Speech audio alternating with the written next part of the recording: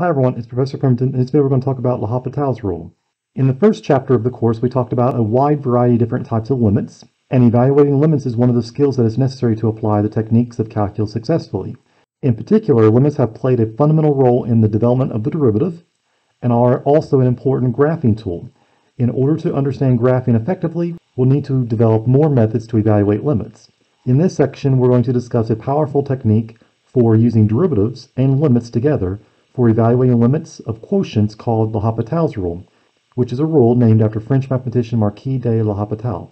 So in this video, we're going to talk about how to use L'Hopital's rule to evaluate limits for indeterminate forms of type 0 divided by 0, and also plus or minus infinity divided by plus or minus infinity.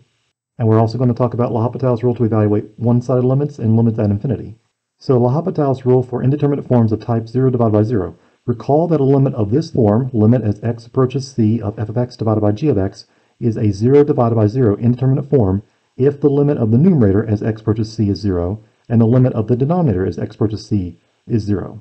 The quotient property for limits discussed in the first chapter cannot be applied here because the limit of the denominator is 0. We can't just simply take the limit of the numerator and limit of the denominator separately because the limit of the denominator is 0 as x approaches c. So the limit may or may not exist, and we cannot tell which is true without further algebraic techniques to determine if the function can be simplified.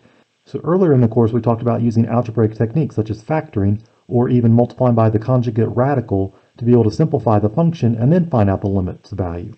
So instead of using all the algebraic techniques, we're going to use a derivative technique. We're going to use L'Hopital's rule whenever a limit is a 0 divided by 0 indeterminate form. So limits of indeterminate form of type 0 divided by 0 and L'Hopital's rule. Suppose we have to compute this limit is x approaches c of f of x divided by g of x, and we know the limit of the numerator f of x as x approaches c is 0, and the limit of the denominator g of x as x approaches c is also 0. Then it's said that this limit as x approaches c of f of x divided by g of x is an indeterminate form of type 0 divided by 0, and L'Hopital's rule is applicable and follows. The limit as x approaches c of f of x divided by g of x, that's the original limit. I put a little L apostrophe H to represent L'Hopital's rules being used, and it says it's also equal to the limit as x approaches c of the derivative of the numerator f prime of x divided by the derivative of the denominator g prime of x. So this does not mean the quotient rule. This says you take the derivative of the numerator, you take the derivative of the denominator, and you divide the two derivatives together. So whenever you're using L'Hopital's rule to a 0 divided by 0 indeterminate form, do not use the quotient rule, which was low d high minus high d low all over low low. We need to instead evaluate the limit of the derivative of the numerator divided by the derivative of the denominator. And more importantly, L'Hopital's rule also works for limits of indeterminate form of type 0 divided by 0 when x approaching c, a two-sided limit, is replaced with a one-sided limit, x approaching c from the left, or x approaching c from the right, or infinite limits, x approaching infinity or x approaching negative infinity. So example 1, L'Hopital's rule in indeterminate form 0 divided by 0. Use L'Hopital's rule to evaluate those limits that have an indeterminate form of type 0 divided by 0.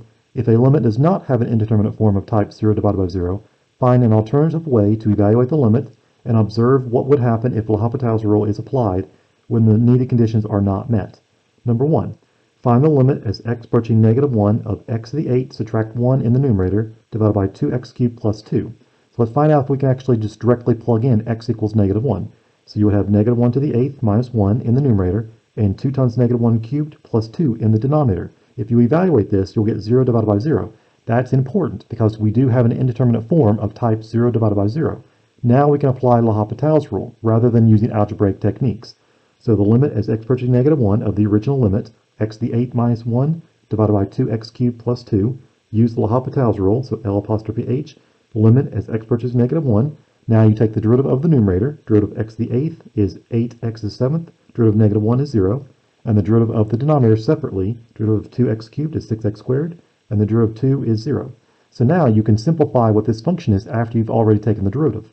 So you have the limit as x approaches negative 1, 8x to the 7th divided by 6x squared. The 8 divided by 6 will reduce to 4/3.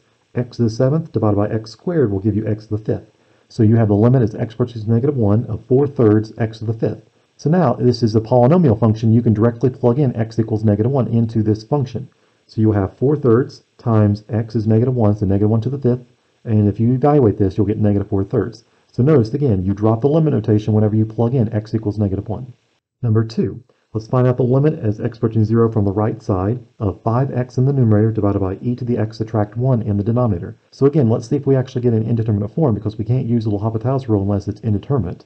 So if you plug in x equals 0, you'll have 5 times 0 in the numerator, and e to the 0 power subtract 1 in the denominator. You'll get 0 divided by 0. So this is an indeterminate form of type 0 divided by 0. You can use L'Hopital's rule. So the limit as x approaches 0 from the right of the original limit, 5x divided by e to the x minus 1, L'Hopital's rule says it's the limit as x approaching 0 from the right, derivative of the numerator is 5, the derivative of the denominator is derivative of e to the x is e to the x, and the derivative of negative 1 is 0. So you have 5 divided by e to the x. So now notice that the numerator is always going to be 5, so you can't get an indeterminate form. So you'll have limit as x approaching 0 from the right, that becomes 5 divided by e to the 0 power.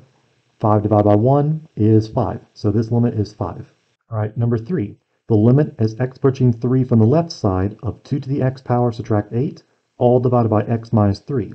So again, let's check to see if it's actually an indeterminate form. So if you plug in 3 in for the x values, you have 2 to the third power minus 8 in the numerator, and then you'll have 3 minus 3 in the denominator. If you evaluate this, or simplify, you'll have 0 divided by 0, which again is an indeterminate form of type 0 divided by 0.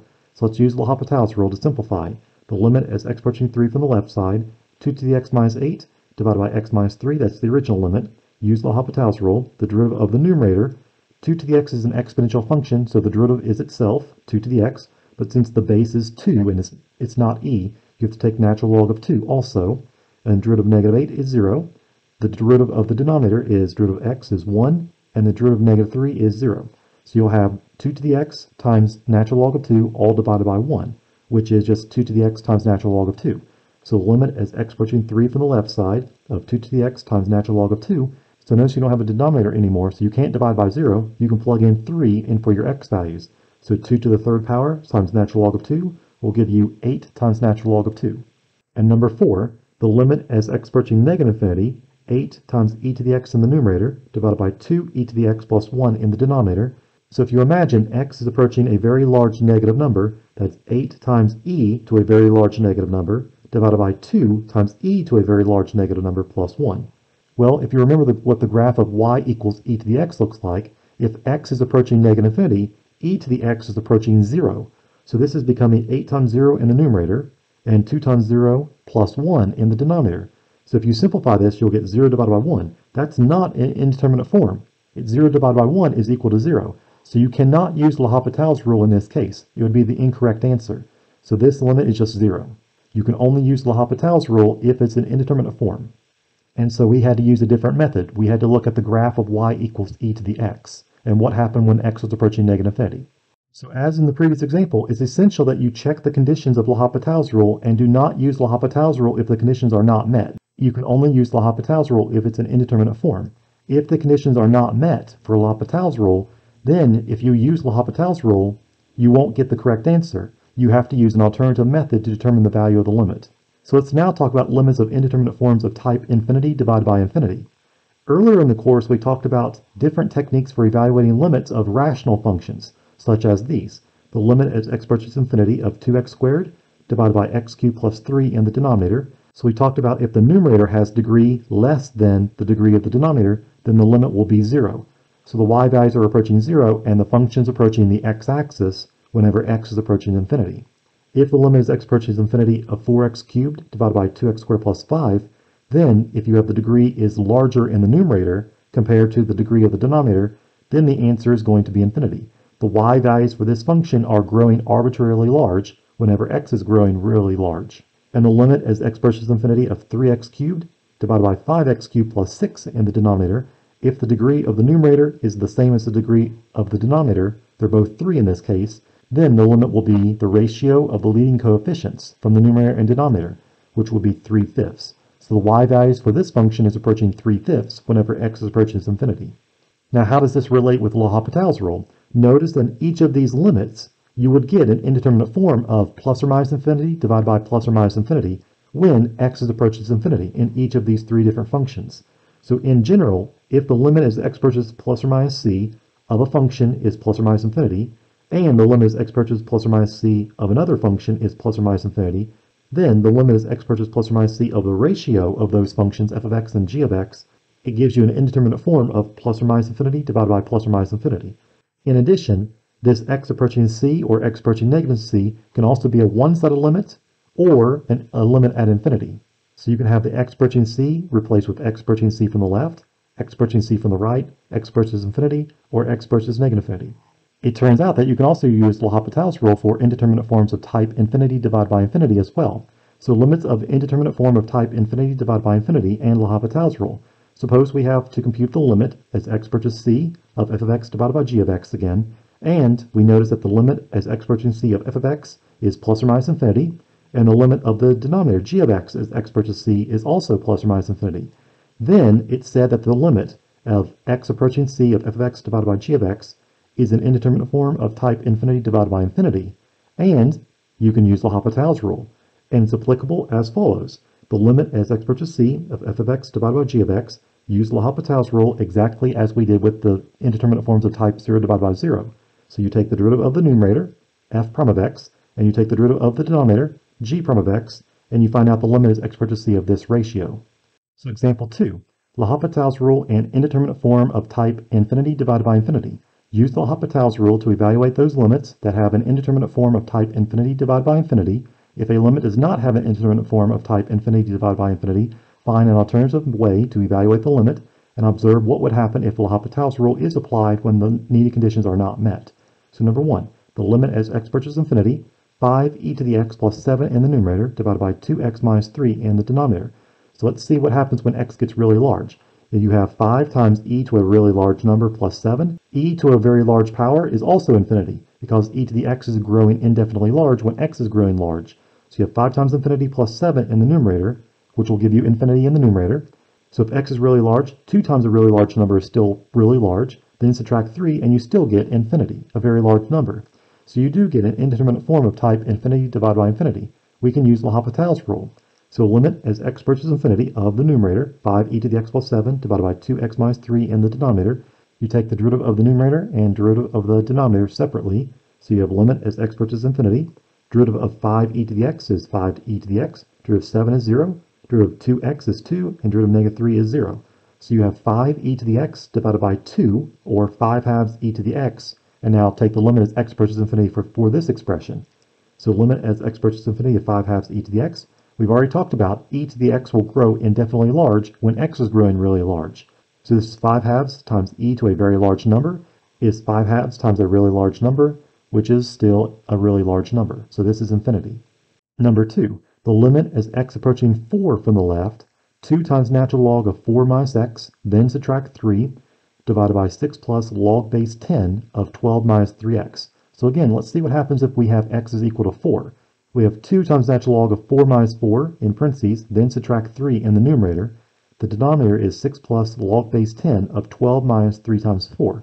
If you simplify, you'll have 2 times natural log of 0 minus 3 in the numerator, and you'll have 6 plus log of 0 in the denominator. So if you remember the graph of the logarithmic function, there was a vertical asymptote at x equals 0. So natural log of x, or log base 10 of x, will have a vertical asymptote at the y-axis. That means natural log of 0 does not exist, and log of 0 does not exist. The y values are approaching negative infinity when x is getting really close to 0. So you have 2 times negative infinity minus 3 in the numerator, and 6 plus negative infinity in the denominator. If you simplify, you'll get positive infinity divided by positive infinity. So this is an indeterminate form of infinity divided by infinity. Let's use L'Hopital's rule. The limit as x approaching 4 from the left, the original function, 2 times natural log 4 minus x, in parentheses, then subtract 3 in the numerator, divided by 6 plus log of 12 minus 3x in the denominator. Use L'Hopital's rule. So limit as x approaching 4 from the left. So the derivative of the numerator is 2 times derivative of natural log 4 minus x. It's 1 divided by the argument 4 minus x times the derivative of the inside function using the chain rule. So d dx of 4 minus x. Derivative of negative 3 is 0. Now do the derivative of the denominator. Derivative of 6 is 0. The derivative of log base 10 of 12 minus 3x works the same way as natural log. 1 divided by the argument, 12 minus 3x. But since it's log base 10, you have to multiply by natural log of 10 in the denominator. And then also multiply by the derivative of the inside function. So d dx of 12 minus 3x. So let's take the derivative of the inside function that occurred in the numerator and denominator. So limit as x approaching 4 from the left. 2 times 1 divided by 4 minus x. Derivative of the inside function, derivative of 4 minus x is negative 1. And now the denominator. You have 1 divided by 12 minus 3x times natural log of 10 in the denominator times derivative of the inside function, derivative of 12 minus 3x is negative 3. So now we need to do a little bit of simplifying. You have 2 times negative 1 times this fraction 1 divided by 4 minus x. That will give you negative 2 divided by 4 minus x in the numerator. And the denominator, you have negative 3 times 1, so it's negative 3, all divided by 12 minus 3x in parentheses times natural log of 10. That makes up the denominator. So we need to find out what is the limit of as x approaching 4 from the left side of this expression. So we can do a little bit more simplifying because we have a fraction divided by another fraction. You can multiply by the reciprocal of the denominator. So limit as x approaching 4 from the left. The fraction that occurs in the numerator stays exactly as it is, but you multiply by the reciprocal of the denominator. So times the reciprocal of the denominator would be 12 minus 3x in parentheses times natural log of 10 divided by negative 3. And so now let's see what happens if you keep simplifying. 12 minus 3x, there's a 3 in common, so factor out the 3. So you have negative 2 times 3 times natural log of 10, and after you factor out the 3, you'll have a 4 minus x left over in the numerator. The denominator is negative 3 times 4 minus x. So the 4 minus x's will cancel out from the numerator and denominator.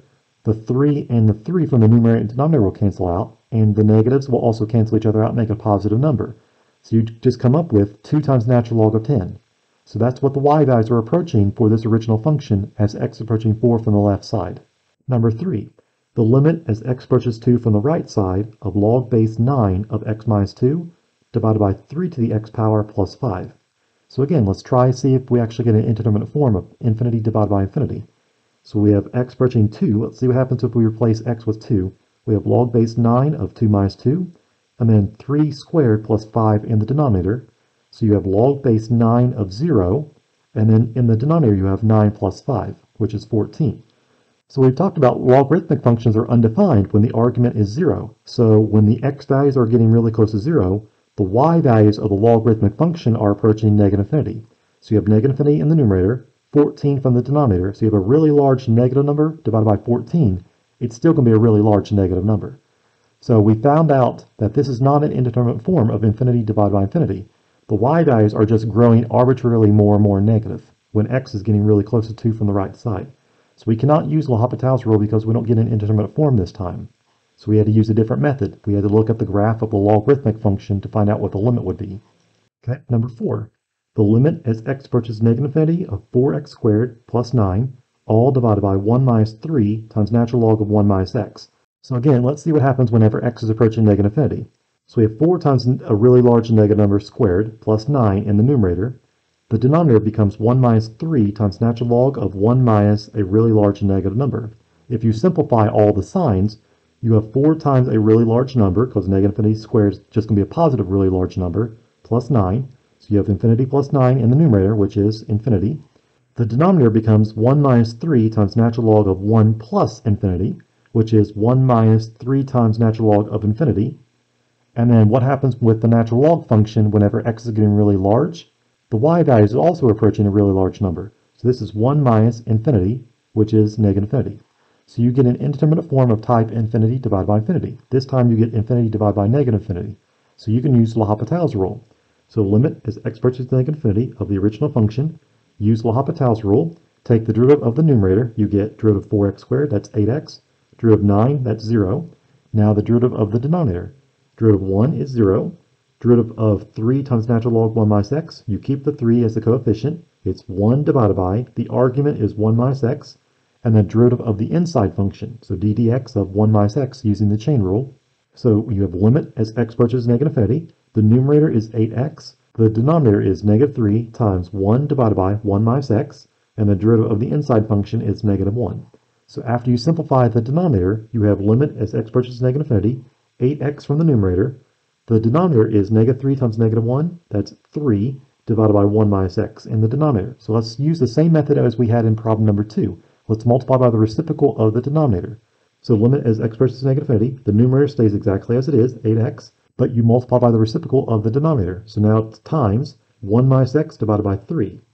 So this gives you limit as x approaches negative infinity of 8 thirds times x times 1 minus x.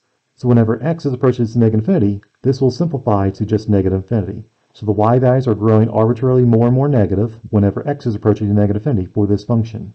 So this is a good place to stop our video now that we talked about L'Hopital's rule being applied with indeterminate forms of type 0 divided by 0 and also infinity divided by infinity. If you have any questions about any examples in this video, please let me know. Or if you have any questions while you work on the homework for this section, please let me know that as well. And I'll see you at the next video when we finish up L'Hopital's rule.